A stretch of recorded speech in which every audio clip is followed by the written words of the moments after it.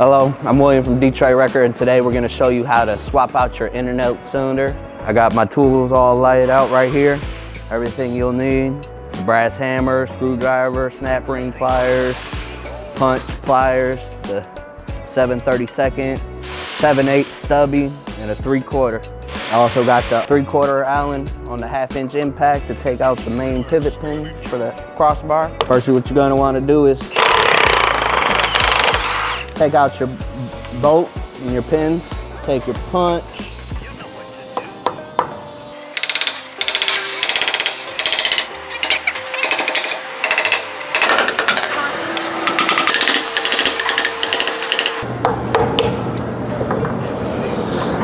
now we got the pins out.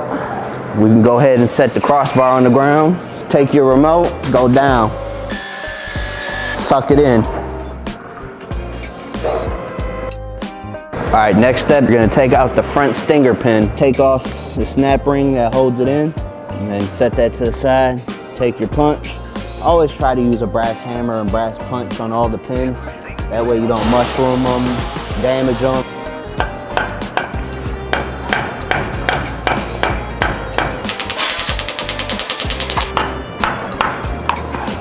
Now that I got the stinger pin out, we're gonna take out the stop plates. And to do that, you gotta take out the 4 bolts on each side that hold the plates in. They're held in with a 3/8 Allen. You use a 7/32 to loosen them.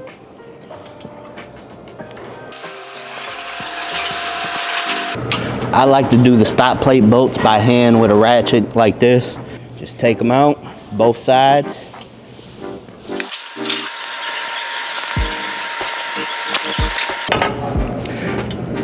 Now the plates are still in the tube, so you don't have to worry about trying to pull those out by hand, because what you're gonna do is just take you a rag so it's not all greasy for you on your hand.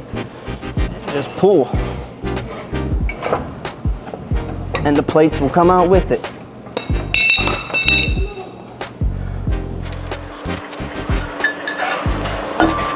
All right, so now we're gonna work on the back stinger pin and take off the lines that go into the back of the cylinder for the in and out function. First things first, I come to this side to take the snap ring out. Once I take this snap ring out, I'm gonna go to the other side, and then we can do the rest from there.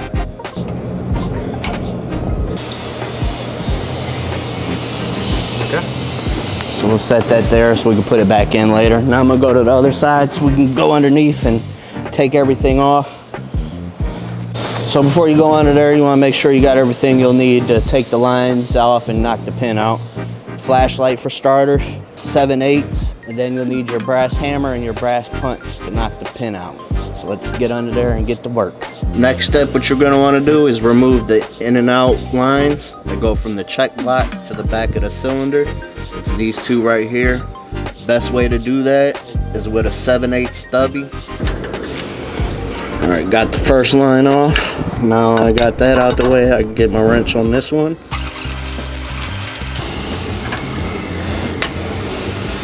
Alrighty, now that that's out, we're gonna work on the pin.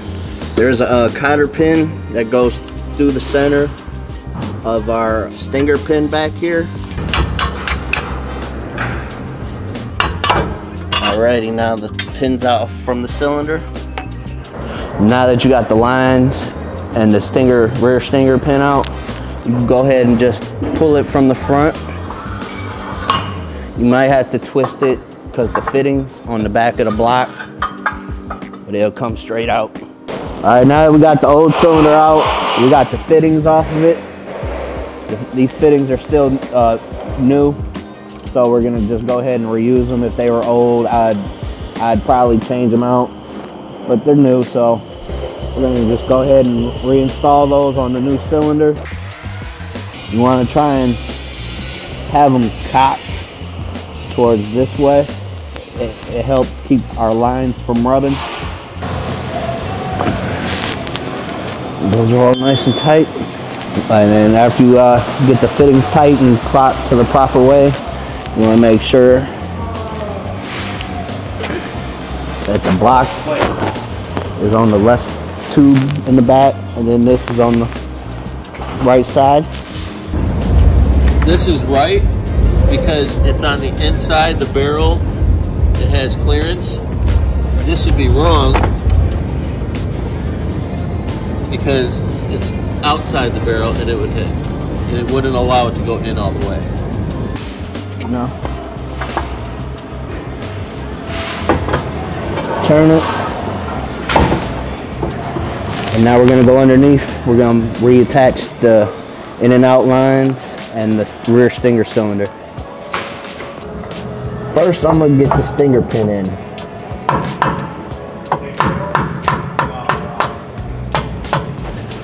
All right, now that we got the pin in, we put the snap ring on this side.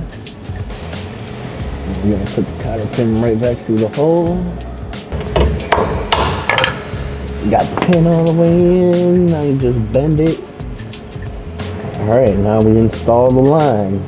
So the top line right here with the blue mark, that one goes into the back.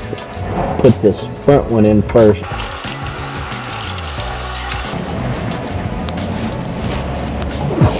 Put this back one on.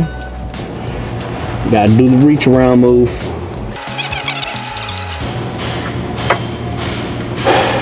Alrighty, all done back here. Alright, now that we got the cylinder in, we got the back all hooked up, we're just gonna use the pump to run it out.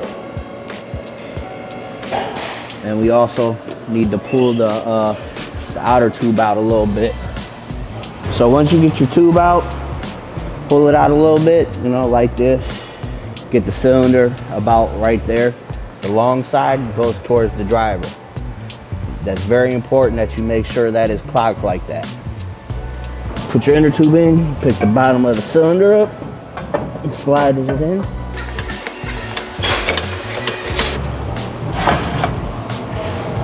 So now what we're gonna do is we're gonna put the stop plates back in. You wanna make sure you put them in the right way. The best way to do that is to take your plate and match it up with the outside holes, because the holes will only line up one way. You just slide it in. Now, if you were wondering what my special cardboard tool was for, this is it. You push that plate back till the holes line up. So once you get the holes lined up, just take your screwdriver and guide it.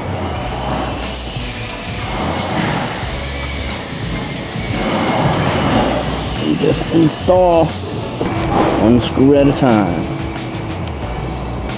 Pick up a little bit so it lines up.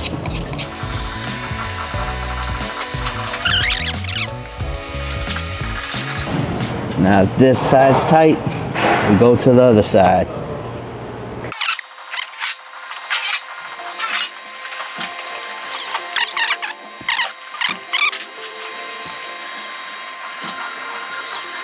Now we're gonna run the cylinder out and put the stinger cylinder back in.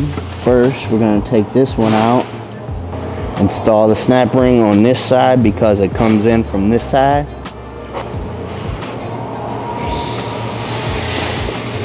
Got the snap ring in the groove. Now what we're gonna do is take the remote, we're gonna make the cylinder come out.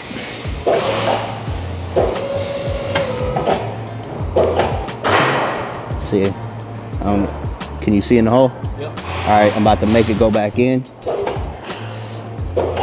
So all you're doing is lining it up. And the reason why I didn't fully extend the tube is because trying to get this lined up, if it was already extended, would be a huge pain in the butt. So take your pry bar, put it in there until it's even. And just like that. And once it's even, just take your pin,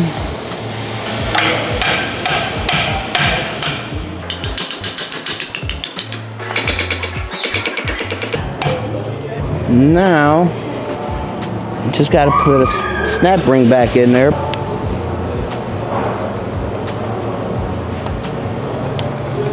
Push it in the groove, make sure it's all in there, and then boom. We're on to the final step, putting the crossbar back on.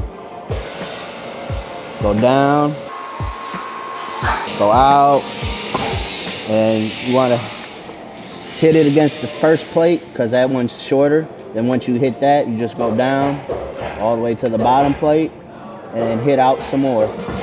And it goes in, and you pick it up,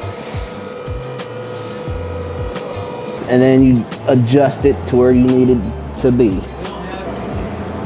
So, see how you do have the custom piece though, right?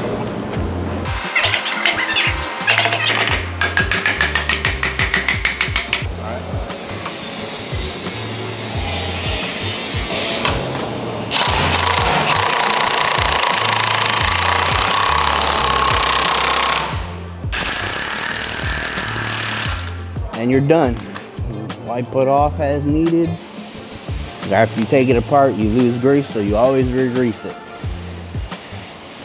And then that's how you successfully change your in and out cylinder.